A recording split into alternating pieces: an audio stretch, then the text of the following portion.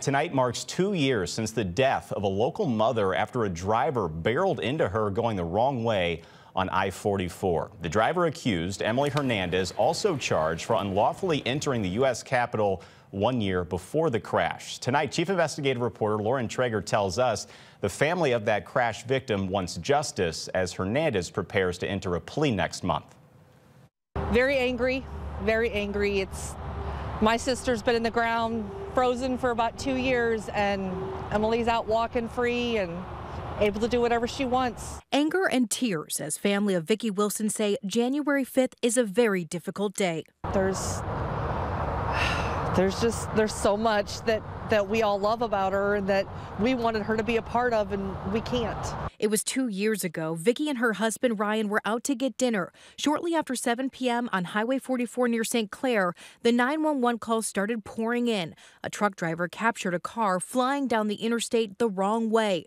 The collision killed Vicki almost instantly and seriously injured Ryan.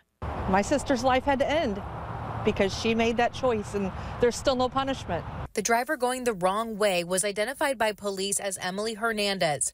Almost exactly 1 year earlier, she'd been inside the Capitol on January 6, 2021, infamously seen in video and images holding up a broken sign from the Speaker's office. She pleaded guilty and served 30 days in jail for those charges. But Vicki's family frustrated over her new case. I don't know what they had to investigate. I don't know why it's taken 2 years. If she had walked up and shot my sister, she would have been in jail. Why is there a difference? Now nervously awaiting a plea hearing set for February 20th. In my opinion, she took a life, she should get life. And hoping in the meantime that Vicki's life will leave a lasting message. If you're gonna drink, don't drive. Just please don't drive. You may not get hurt, but somebody else will. Despite the family's hope that she receive life in prison, Hernandez is charged with DUI resulting in death. That carries a sentence of up to only 15 years in prison, and it could be quite a bit less than that.